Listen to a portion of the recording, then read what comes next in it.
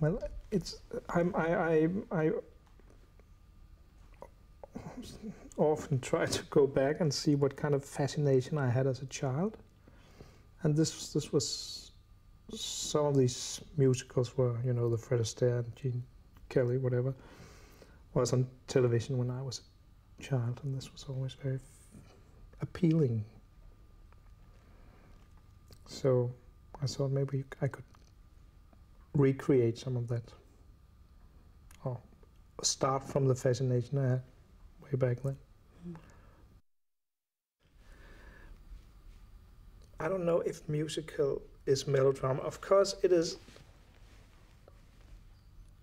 It's the family of melodrama in a sense, but musicals, or the ones I saw when I was a child, was never really dangerous. They were never really,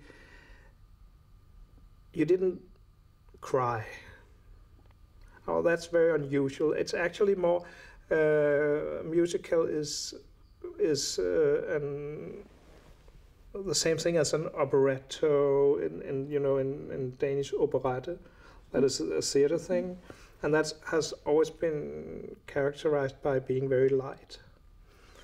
And these musicals that I started to see were very light. Then, of course, came a fantastic musical, West Side Story, that was not so light. That was kind of more like melodrama thing, or dramatic story. But no melodrama. I wouldn't call it. It's.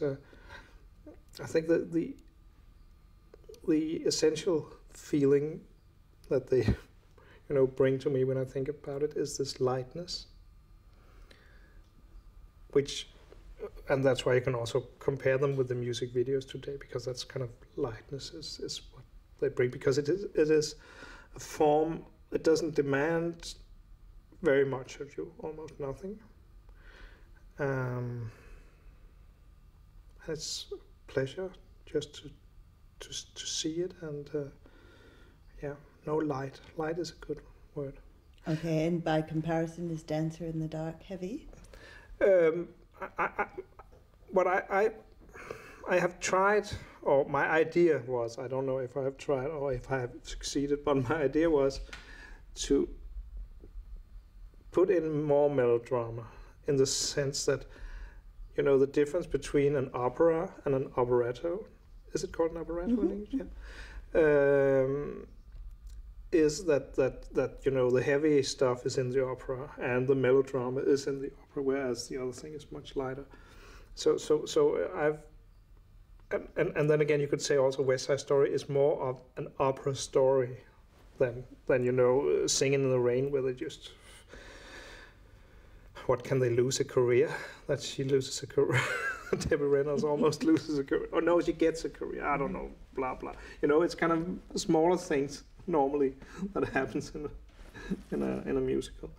So I've tried to kind of, or I would like to have achieved that you take it seriously in the same way as you do with an opera. And I was told, I haven't been there myself, but I was told that,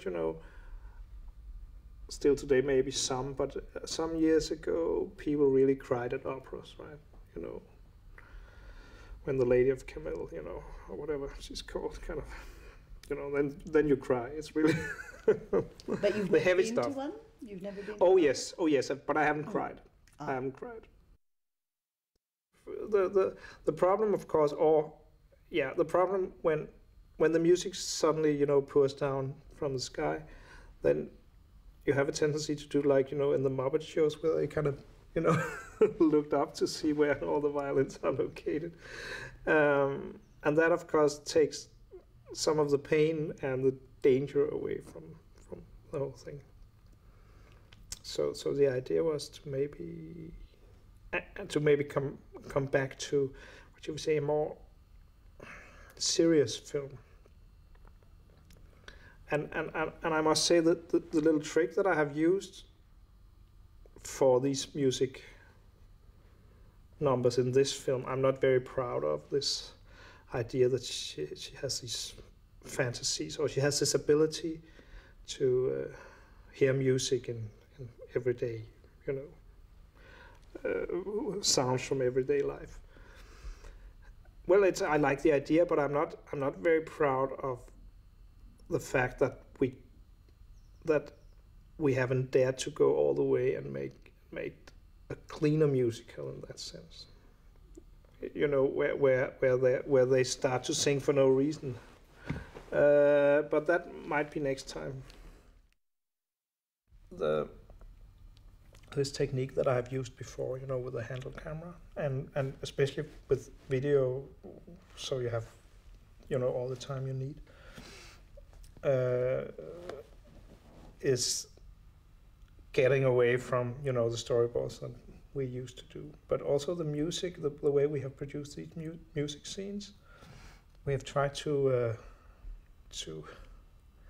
what should we say, keep this random effect or life or whatever by putting up a lot of fixed cameras instead of, you know, staging a scene for a camera.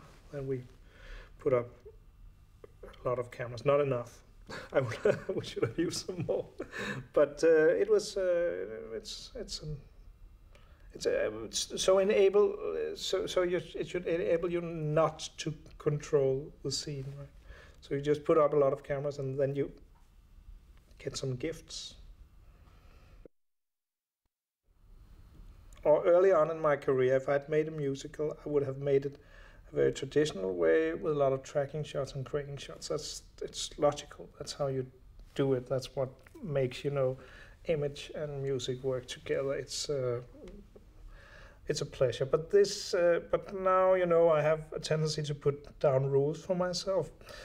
So I thought, no, let's go in the opposite direction and do only fixed cameras. So this is all fixed cameras. These and remote controlled. No, they're only fixed. And then we get what we.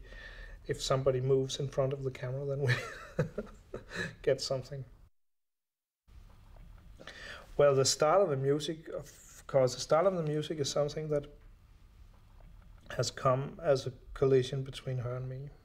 And she's the one that knows about music, of course. And I know a little about the musicals I saw back then. And the film is about a woman who likes the same musicals as I did back then. And of course it was important for me that there were some themes or whatever, some feelings from these musicals that then kind of also collided with a documentary style, with a character, whatever, and also with some what should we say, Björk style music. And that was kind of the collision I talked about between the.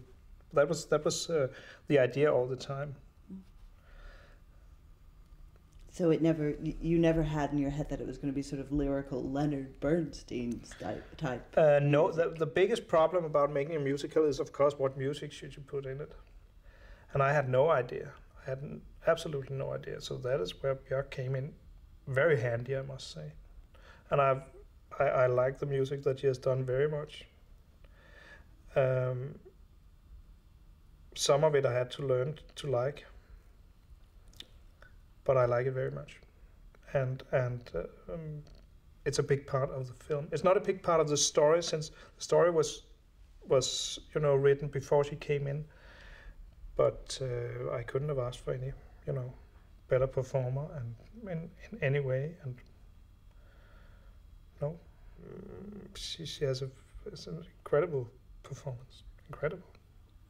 And it's not acted, I must say that. It's not acted, it's felt. And I think that